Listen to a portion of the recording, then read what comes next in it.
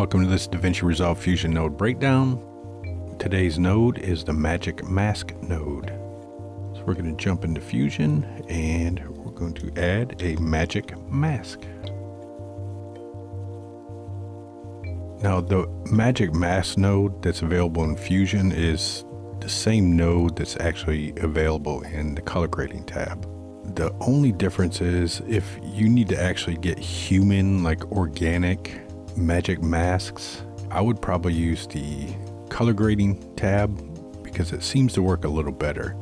So any like human movement or human skin, if you're just changing skin color and stuff like that, I would use it within the color grading tab because it doesn't work quite as well for human stuff in Fusion for some reason.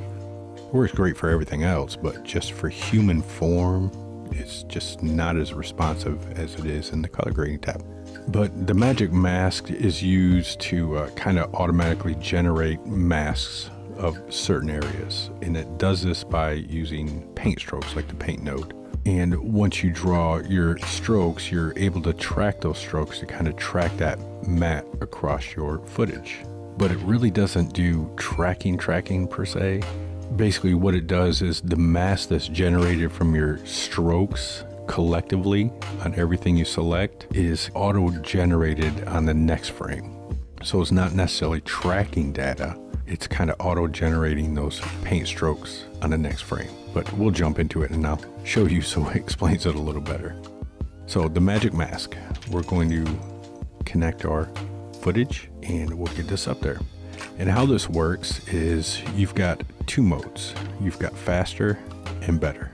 And faster is faster, but better isn't that slow. So I would operate off of better if you can, because it gives you these additional ranges up here to refine your strokes. So in order to start pulling color, say we needed to change the color of this blue bag here, all we have to do is make a stroke.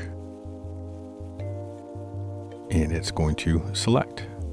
And if we need to add color, let's zoom in. All we have to do is make another stroke. Make another stroke, and it'll slowly start adding those colors in.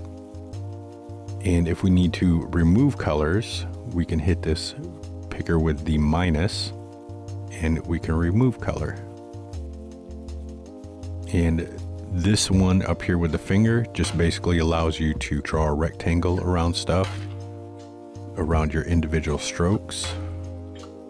And this one will delete your strokes. So once we have our strokes drawn on there, it created its own reference frame. So if you see on that one frame, we've got our strokes with our mask, but all of the frames have absolutely nothing. So if we track this data, what it's going to do is it's going to move these strokes to match this mask. It would be the same as us going to the next frame and drawing new strokes. Go to the next frame, drawing another stroke. So we're going to go to our reference and we're going to track backwards.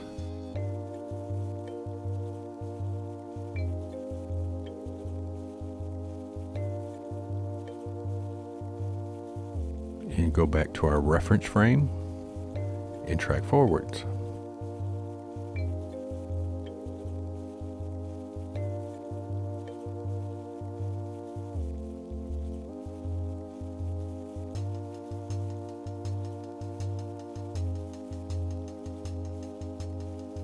So there we go. We've got a track of our bag across all the footage. Now these problem areas right here, this is where the refine range comes in a little bit. So we can refine our range.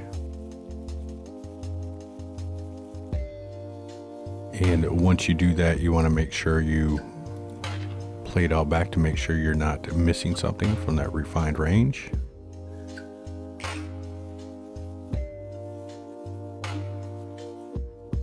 So that looks all right. So down here in the node itself, our tracking buttons, we have our track reverse, our track forward then reverse, and our track forward. And up here, we've got track reverse one frame, we can stop the track or track forward on one frame.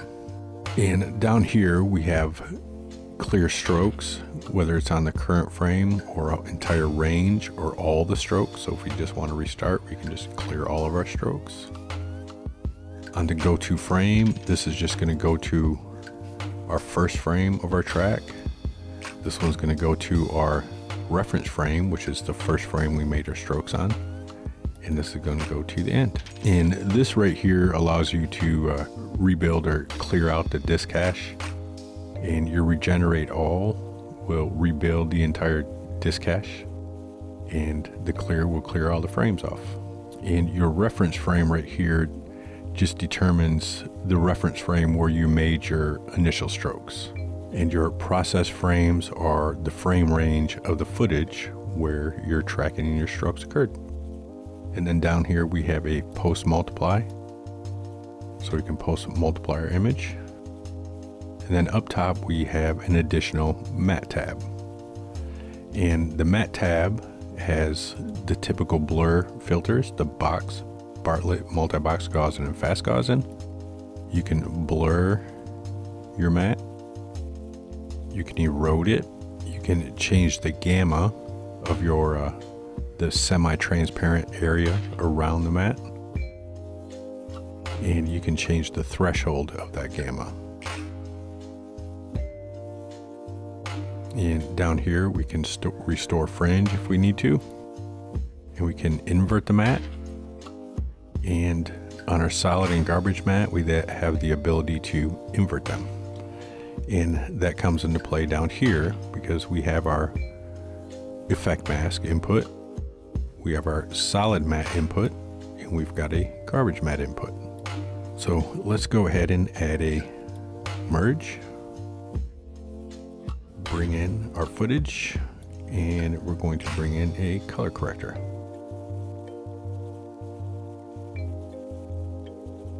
So now with this, we can go into our color corrector and change our color of our bag.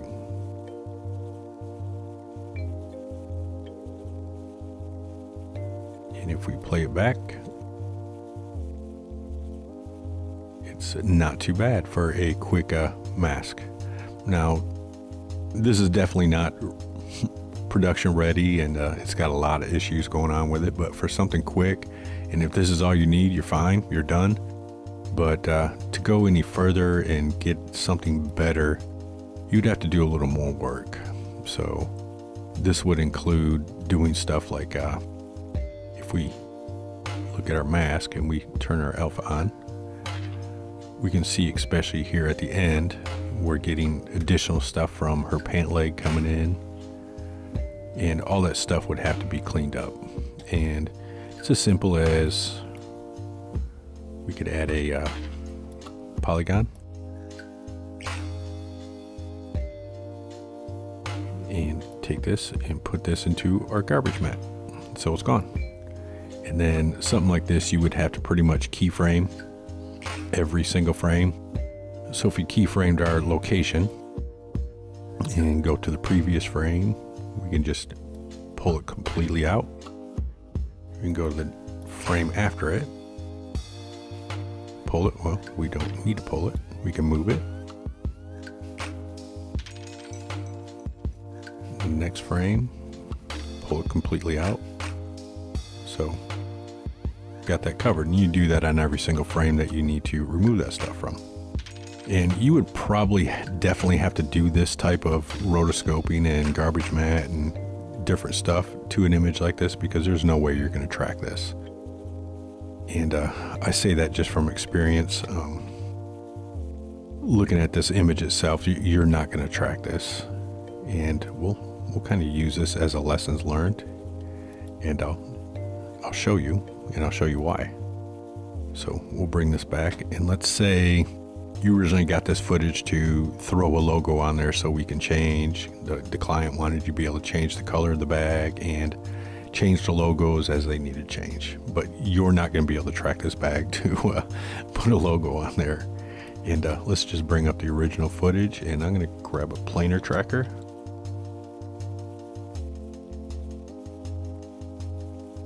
Input our footage. And let's go to the back and we'll set our reference frame here. Create our little plane to track our bag. And we'll change this to hybrid point and affine. And we're going to track to the end. And you can see it already slipped. So it is not going to track this bag. And even if I was to use, say, something even better, we'll bring in Mocha Pro, which is amazing at planar tracking. We'll launch Mocha.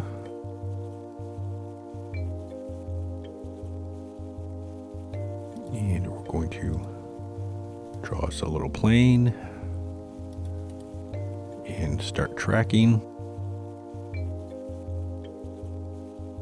And it's already losing it,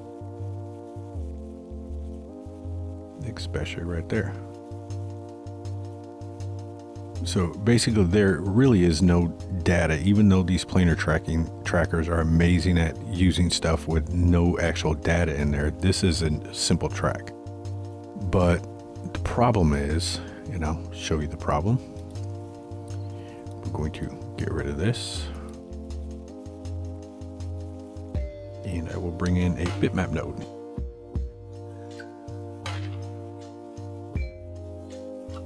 So the way planar trackers work is they're looking for RGB information, and then they're also looking for luminance information, contrast within the luminance. They're also looking for hue changes, and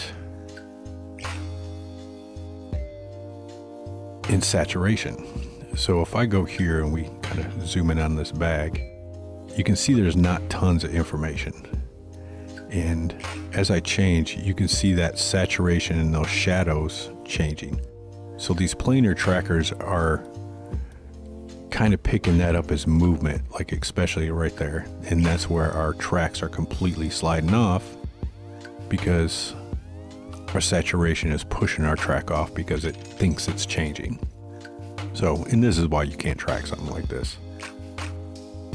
And you would honestly, if you wanted to shoot a shot like this with a purpose of being able to track it and make changes, you would want to make sure you mark this bag for tracking. And we'll bring in a paint node. And I'm telling you all this from experience because it's happened to me. So, and this is stock footage, so this isn't something I shot, because had I shot this and I had the intent of tracking this bag, I would have definitely made some changes to the bag and made sure I put tracking markers.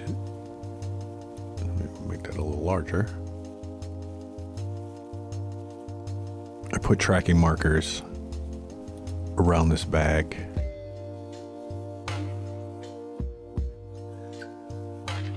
That way the trackers had something to actually track. So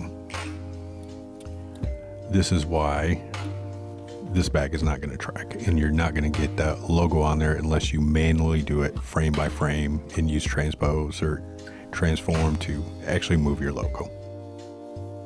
But as far as the Magic Mask node goes, it did a pretty good job, other than having to clean it up and do different stuff. Now, some people may say, well, it's got a track in there. Why can't we use that track of that paint data to put a logo on there and attach it by connecting it to that track data? Meaning, if in theory with other tracking stuff, we can go here and go to our track info, which is here, and we can say, hey, let's publish this tracking data. Now if we go to our modifiers, it really doesn't have any tracking information. Well, that's the post multiply, and there's no button down here to actually publish our tracking data to be able to use in another node to stay connected to the node to follow it. So that is why you can't use this node as tracking info. But if anybody happens to know how to use this tracking data to attach something else to it, by all means, leave us a comment. But that is the Magic Mass node, and I will see you in the next node breakdown.